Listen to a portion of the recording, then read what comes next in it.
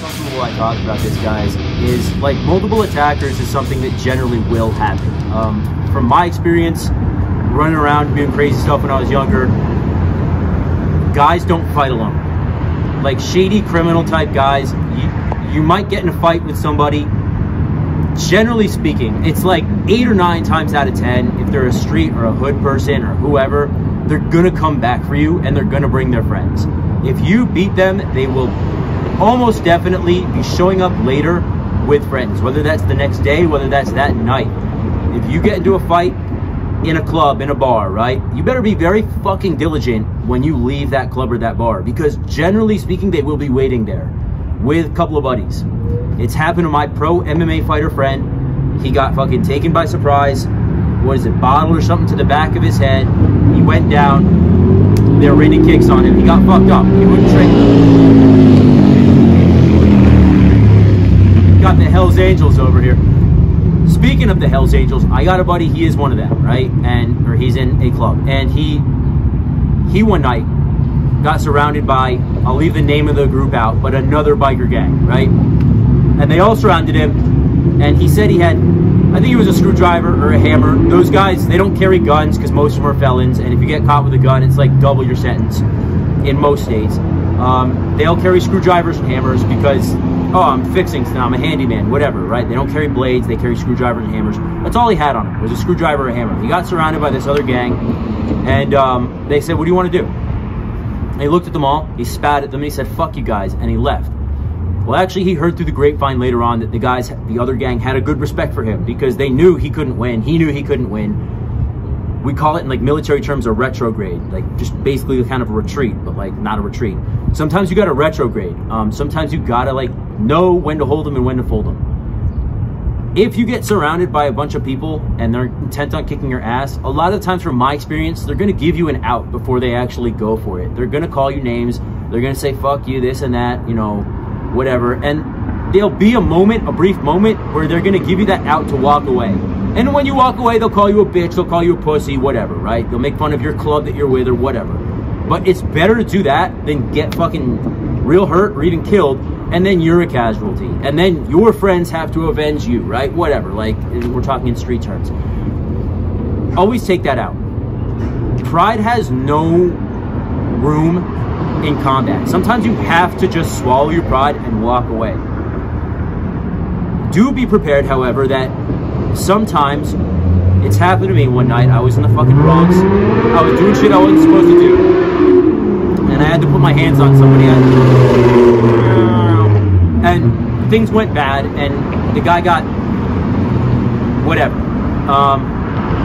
Later that night, I was walking out of an apartment building at around 2, 3 in the morning with another friend, and all of a sudden, out of the shadows materializes this fucking same kid and another kid, and he goes, what, motherfucker, this and that, right? I'm saying, fuck you, this and that, you want more? All of a sudden, another kid materializes. Chirp, chirp, chirp. This was back when they had these fucking, like, no Motorola chirp phones. Chirp me, fool, right? Anyway, I start hearing this. It's fucking speaking Spanish or whatever. And I was a fucking hothead back then. I was a fucking idiot. My friend had a package on him. I told him, just fucking run. Get the package and get the fuck out of here. So, like a fucking idiot, I decided I could fight these 3 kids, right? Well, I was wrong. It wasn't 3 kids. 3 more showed up. And then 3 more show up. Like a fucking idiot, I thought I could fight them all. I was very wrong. One kid reaches into a mailbox, and I thought it was a gun, but it actually turned out to be like a stolen police baton. Long story short, I'm trying to fight like 12 kids. And they're hitting me in the head. I got scars up here still. I actually got a bald spot back here, not only from getting old, but also like I got scars and shit up here from this police baton. So long story short, the reason I'm not fucking dead right now is because I never went to the ground. If you do find yourself in a bad situation where you're surrounded by people, there are ways to mitigate the risk. One of them is never go to the ground. I talked to you guys extensively about the technical stand-ups. This is extremely fucking important. There's 2 ways to go about doing this, and actually, I'm gonna have you follow me with the camera, right? So, number 1, is I get pushed to the ground, I slap out, and immediately I get back up, all right? So that's the technical stand-up. What I did was something a little bit different, is I kept getting knocked to the ground. I was trying to fight them off. I would get hit, I don't really remember exactly, but I would go down, and I would roll back up every single time. And that's literally why I'm still here. Like, yes, I went to the hospital, I got staples and shit, but if I had stayed down, they would have all literally stomped my fucking head in. Rollouts and technical stand-ups are our best friend. Never, never, never stay down. And it's gonna be tempting, because you're gonna wanna give up. And this is why I talk to all of you guys, never give up. And we drill until we're fucking tired. Then we spar until we can't, we're out of breath. He's laying on my chest. I can't. You need to keep fighting through this, because in the real world, they're intent on killing you. They want to kill you. And if you give up, if you give yourself mental permission to give up, you will give up in the real world. And when you give up in the real world, you are going lights out. Sorry, your family is like getting a phone call, you're done, right? So never go to the ground. When you do go to the ground, and I say when you do go to the ground, fuck, oh shit, get back up, fuck you guys, and then I keep fighting. Or shit, I get knocked out, roll out. Those two things alone will save you. Another thing that we can think about is called stacking. Who wants to be on camera? Anyone? Raise your hand. No? Cool, come in, Kyle. One more. Emily? Cool.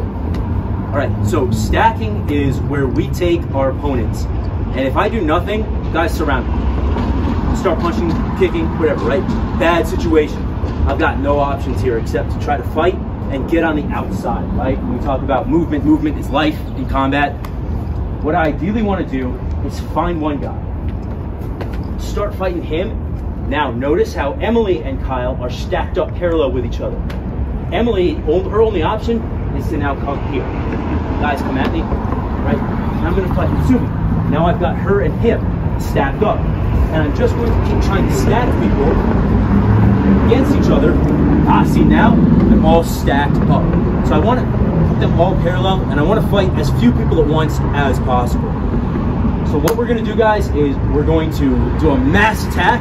We're gonna get probably 2, 3, 4 guys and girls coming at us, or it's or they's or them, at us at once. We don't have any of those here, just to be clear.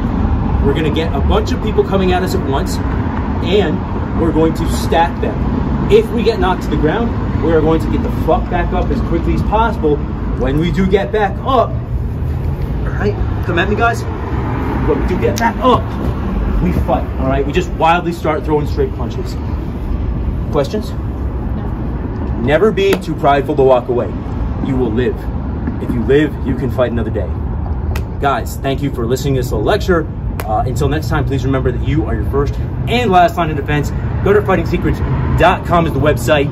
Online training is available, as well as cool t-shirts and shit like that. Catch you later, motherfuckers.